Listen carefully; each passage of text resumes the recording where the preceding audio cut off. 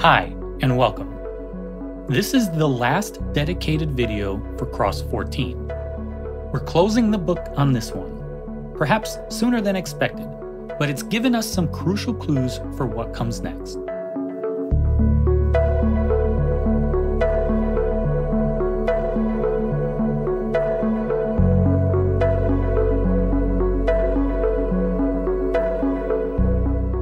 For those new here, I'm Ivan, and I'm working on establishing a pure Snow White Guppy line. Everything starts with Gandalf, our original white male. My breeding program has 3 phases: the initial crosses, back crosses, and intercrosses. Within the intercrosses, I'm pursuing 2 main objectives: the stable Snow White line and a specific iridescent forehead trait. Cross 14 is all about the forehead trait, using Thorn, a male with a fantastic iridescent shine, and one of his sisters, both from Cross 8. Thorn had this incredible iridescent forehead, and I thought it would be a fantastic addition to my Snow White Guppies. In the previous video, I talked about the genetics behind it and why it's probably linked to the X chromosome. The real challenge was that Thorn was unique, the only male in my entire breeding program with this trait. To try and get more guppies with the iridescent forehead, I bred him to one of his sisters. My best case scenario was a 50% chance of the offspring inheriting it. But so far, none of the 18 males have shown it. It's a bummer. Let's see what's going on. Checking out the tops of the males, none of them have that striking iridescent forehead like Thorn. A few have some increased iridescence, but it's mostly on the back half of their bodies. There's one male, let's call him C14AM, with a hint of an iridescence on his forehead, but it's very subtle compared to Thorn's. This confirms our suspicion. The iridescent forehead trait is likely X-linked. It's disappointing, but not entirely surprising. Thorn was a 1 in 15 male in his own brood, so the chances of his sisters carrying the right genes were slim. Even if C14AM has the genes for the iridescent forehead, it's only a 9% distribution within his group of brothers. With more males still developing, I'm guessing that percentage will likely drop even lower, closer to Thorn's original odds. Okay, so what's the plan? The mother didn't have the necessary genes, but the Cross 14 females should have a better chance since they inherited Thorn's X chromosomes. This X-linked inheritance also explains why the males didn't have the iridescent foreheads. So to boost our odds of offspring phenotypically expressing the trait, I'll do a backcross, breeding Thorn with one of his daughters from this cross. The X-linked pattern got me thinking about Cross 13. Remember, those females are also sisters to the mother of the Cross 14 Guppies. If the iridescent forehead trait is primarily determined by the X chromosome, there's a chance some of the Cross 13 offspring inherited it. And sure enough, I've spotted a male with a hint of iridescence on his forehead. It's not as pronounced as Thorn's, but it's definitely there. This means that when I get to selecting guppies from Cross 13 for a subsequent cross, I'll likely choose a female. One of the blonde males also has a tiny iridescent speck, but sadly, he has swimming problems and won't be used for breeding. I noticed it when he was a fry. You might wonder, why didn't I call him then? Well, I'm interested in the overall trait distribution. Even these imperfect guppies provide valuable information. He does express the Snow White phenotype, which helps me understand the parent's genetics. Plus, this blonde male suggests the iridescent forehead isn't limited to gray-based guppies. It's just a speck though, so it's not conclusive. Let's get back to Cross 14.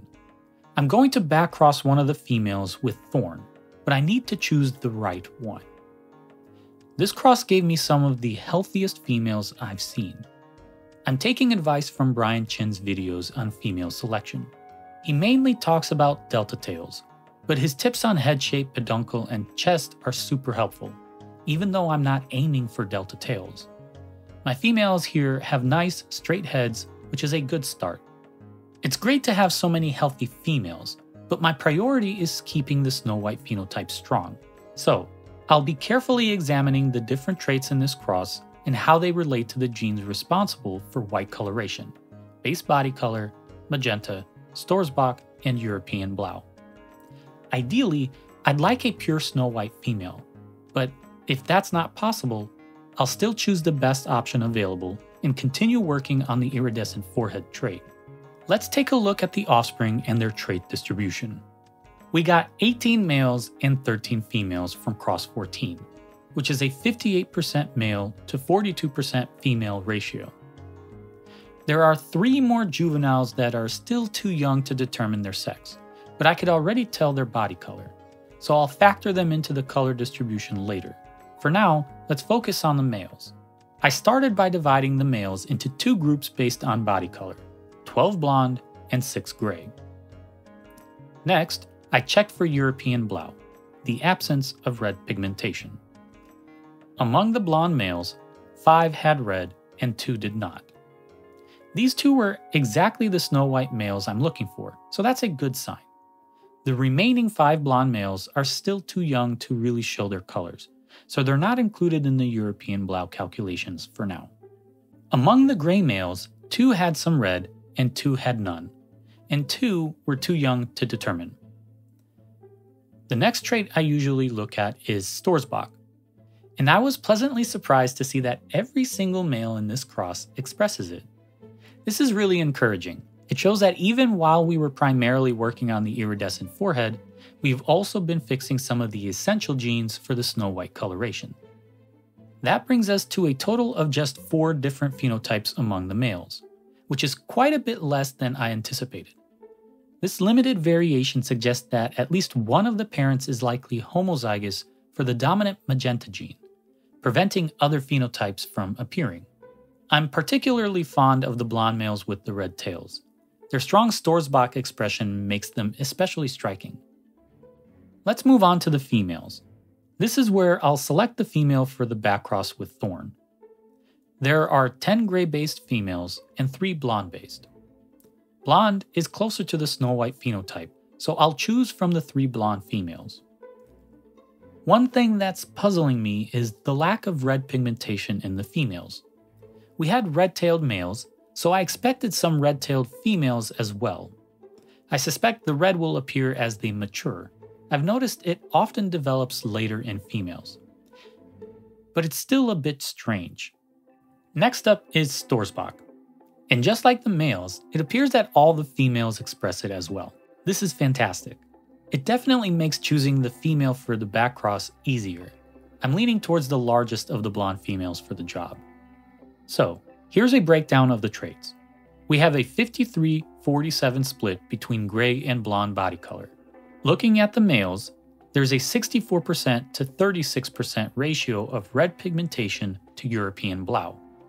However, this number is based on a small sample size of males that have developed color, so it's not entirely accurate.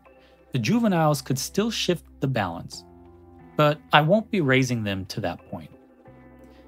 It's difficult to determine whether the mother is expressing European Blau or just a carrier.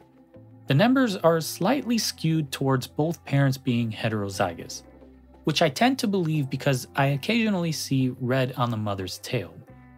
This suggests that only a small portion of the females will show European Blau, and a larger portion will probably develop red pigmentation as they mature.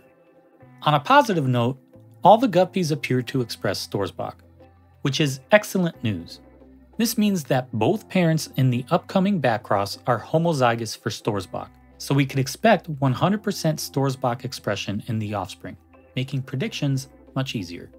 That concludes our look at the cross 14 phenotypes. It's encouraging to see less variation than in previous crosses. It means we're making progress towards a true breeding line. Another backcross with thorn will be crucial for securing the iridescent forehead trait, both genetically and visually.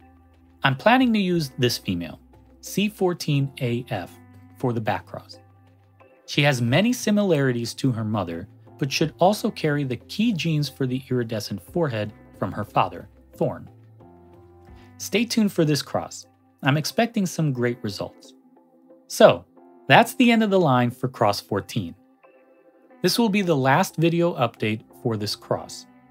While it's a bit disappointing that we didn't get as many Guppies with Thorn's awesome forehead as I hoped, we did gather some really important information about the genetics involved. I'm now really eager to move on to the next backcross, which means Cross 14 has served its purpose. I'll keep the C8b mother and the snow white males and place them into my mixed tank. The rest of the offspring will be sold locally. If you find this interesting, please consider subscribing. I have many other breeding projects in progress.